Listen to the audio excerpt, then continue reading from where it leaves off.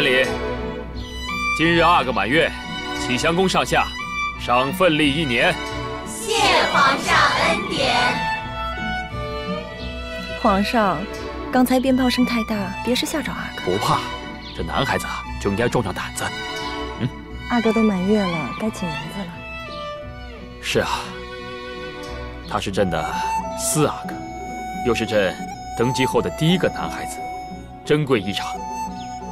要不就叫永成吧，诚乃完美无瑕之玉，你可喜欢？臣妾喜欢极了。这永成啊，来的可真是时候，否则朕总是沉溺在失去永莲的伤痛中。朕极其喜欢永成，也希望他将来能够成大器。唉，自从嘉嫔生了4阿哥，皇上日日设宴，上下赏赐启祥宫，却再也没来看过永璜和永璋。再怎么样，4阿哥也不是中宫的嫡子。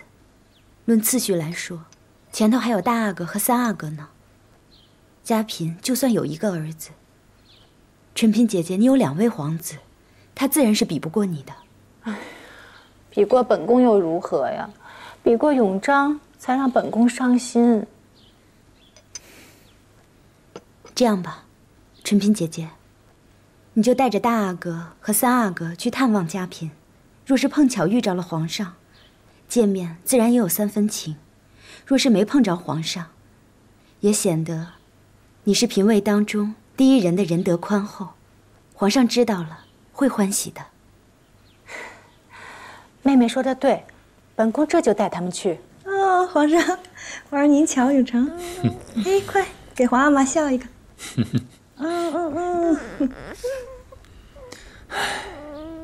看他这个样子，还真像永莲刚出生的时候。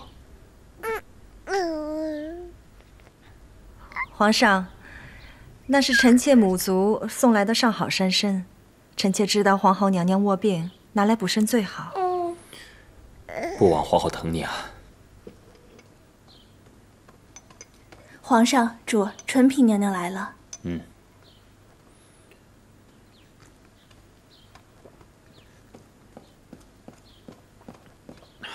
臣妾请皇上安。儿臣请皇阿玛安。都起来吧。是，纯姐姐快坐。哎，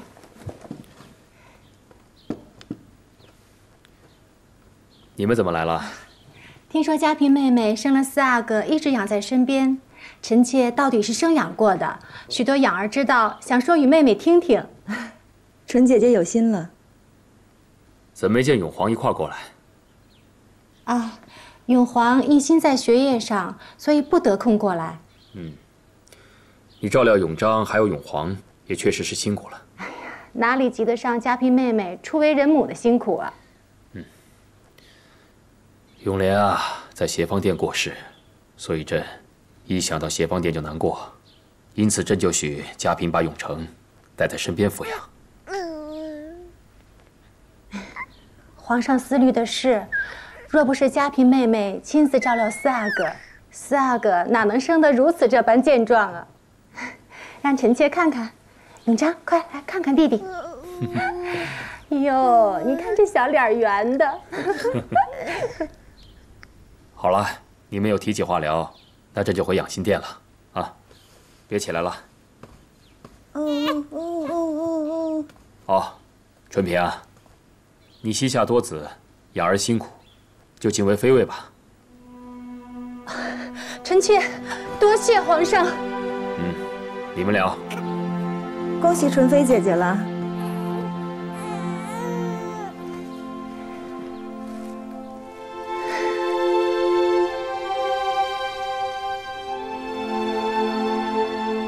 大哥，奴婢明明听见海贵人让纯嫔娘娘带着您和3阿哥一同去启祥宫的，可娘娘偏让您练字，撇下您，却带3阿哥去。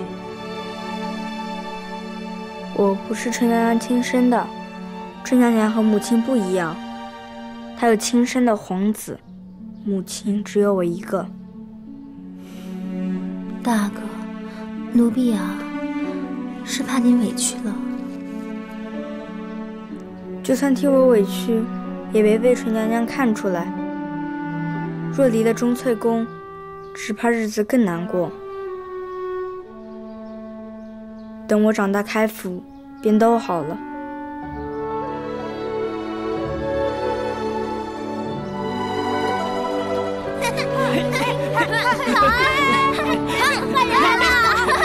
看奴才来抓你了！妹妹一定要收下。不，纯妃姐姐，那是因为你有2位皇子，母凭子贵，全是您个人的福气呢。妹妹哪里的话呀？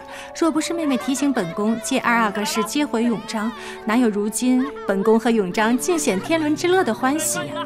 更没有封妃的好日子了。快收下！不，姐姐您太客气了，您收着吧。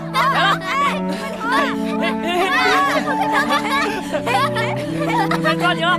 不，奴才该死！皇上晚安，皇阿玛晚安。好，无事。这钟粹宫啊，就是热闹，朕听了就开心。臣妾请皇上安。好，都起来吧。谢皇上。海贵人也在啊。海贵人羡慕臣妾有孩子，常来帮衬。皇上，若是海贵人能有自己的孩子，那该多好啊！朕何尝不是这么想的？这子嗣繁盛，皇室才会兴旺啊。不过，这热闹是好的。永璋如今也4岁了，该学会识字了，不要一味的贪玩，不然连带着永皇也不读书了。回皇上话，大阿哥为了增进兄弟之情，每日读书温课时，3阿哥也在一旁听着呢。大阿哥还教3阿哥识字。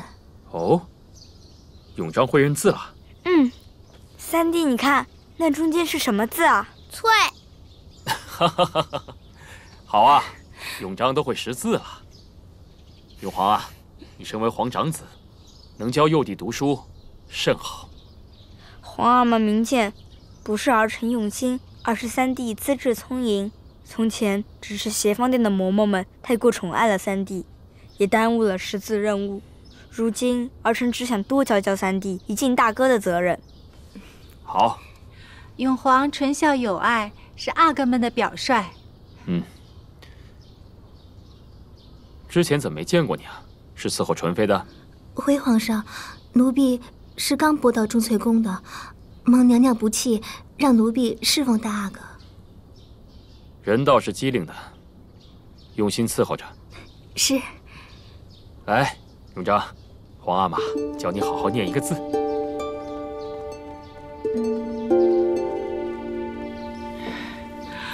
阿弥陀佛，皇上终于夸永璋了。是您跟大阿哥教得好，3阿哥自然讨皇上喜欢了。纯妃姐姐，你应该好好赏刚才那位宫女，要不是她刚才说的话，皇上今天还不会如此欢喜。赏，自然是要赏的。可惜把御膳房刚拿过来的堂中苏老都赏了这位宫女，她就……回娘娘话，奴婢名叫燕婉，得娘娘遵口召唤，是奴婢的荣幸。可惜把堂中苏老拿来，都赏了燕婉吧。是，进去吧，妹妹。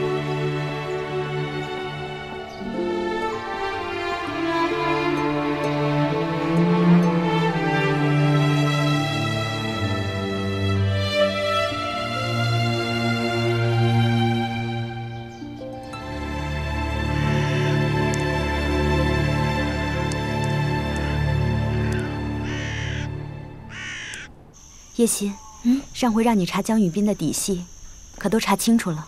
摸清楚了，他一听能去冷宫，可乐坏了。是吗？主儿，是皇上。奴婢给皇上请安。好。